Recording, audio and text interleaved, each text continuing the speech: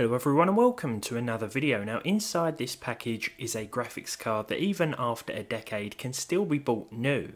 Its original $159 price tag has subsided a bit, and here in the UK I paid just £23.99 with free next day delivery. No, it's not a GT 710 or an HD 5450. It might even be worse than those two, at least when it comes to gaming, because that was never its original purpose. Without further ado, let me introduce you to the NVS 310. It's got 48 cores, DX11 support, and it's based on the Fermi architecture. That's right, thanks to this thing you can still buy a brand new Fermi GPU in 2022. But please don't, not for gaming. If you want a cheap, reliable multi-monitor solution with a 24-month return to base warranty, then sure, this thing might be just what you're looking for, but it's not and never has been a gaming card.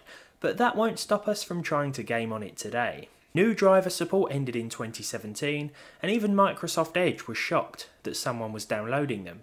Are you sure you're on the right page, mate? No one's been here for years. When I first confirmed that yes, I did want to keep the file, I then had to switch to my AM4 based Ryzen system because the card wouldn't work with my 12th gen Intel board. Unfortunately, that did mean that we were stuck with the Ryzen 3 4100 for the rest of the day, but that's the least of our problems. The thing is, it has DX11 but not 12, and even games that should run don't always play nice with the ancient workstation drivers.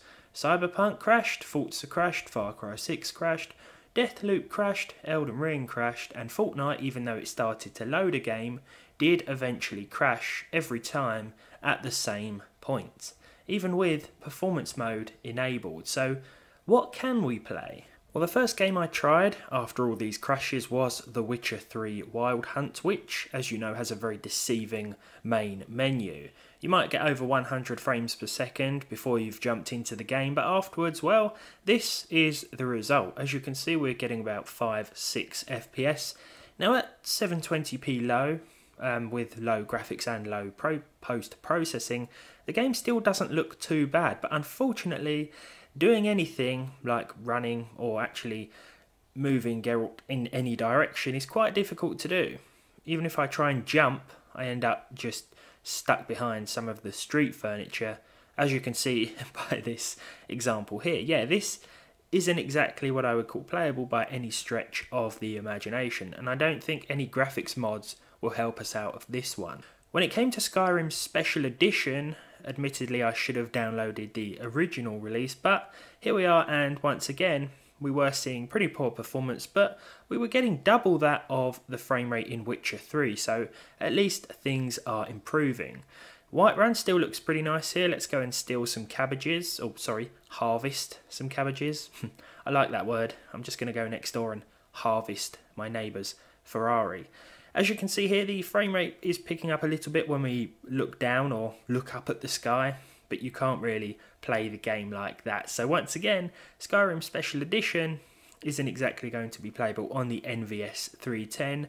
Now GTA 5 really is quite impressive when it comes to running on older hardware. There are so many graphical options to choose from, and even here with 720p low and 50% scaling, so half of 720p, which, yeah, it is low resolution, that's what it is. It's a pixelated mess, but it does run at 30 frames per second, so that's something. If you really want to play GTA and you've got a limited budget, you've got a budget that's less than the game costs itself to spend on a graphics card, then the NVS 310 can handle it. It won't look very good, but it will run. CSGO didn't do too badly either, though I've never heard anyone say to me that 30 FPS in CSGO is good for competitive play. It certainly is playable, at least against bots like in this situation here, but even then you might find yourself more dead than alive, so bear that in mind. That said, it's not the worst experience in the world, and we've certainly had a rougher time in CSGO with different GPUs. Fallout New Vegas, medium was probably a bit of a stretch here, even at 720p. This is the medium preset, and even so, we are averaging over 30 FPS, but I do wish I stuck to low now. Fallout New Vegas has never been the most demanding game around, but even with some older hardware it can be quite problematic, especially in terms of 1% and 0.1% low figures. You can see the frame time graph is sort of all over the place with this NVS card. And finally we have the Windows version of Minecraft, which actually ran really well with the lowest settings. This is capped at 60 FPS natively at full screen, so 1920 by 1080 with a 60 FPS cap in place here, and nothing I could do could actually shake the frame rate from this solid position. It may look as though there are a couple of little jolts here, but I was using a wireless mouse that I think was sort of giving up as I was playing. It needs a new battery.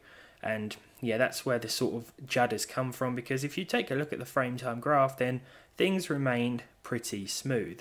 Don't go turning the resolution up or the render distance or the anti-aliasing, because that will cause problems. But overall, the NVS 310, oh, it's a terrible card for gaming, but it might do someone a good turn if they're looking for a workstation related GPU with a warranty and don't have too much to spend. Maybe you just want to play pixelated GTA 5 or Minecraft with the lowest settings, but there we are. If you enjoyed this one, leave a like on it down below, leave a dislike if you didn't, subscribe to the channel if you haven't done so already. Thank you very much for watching, and hopefully I'll see all of you in the next one.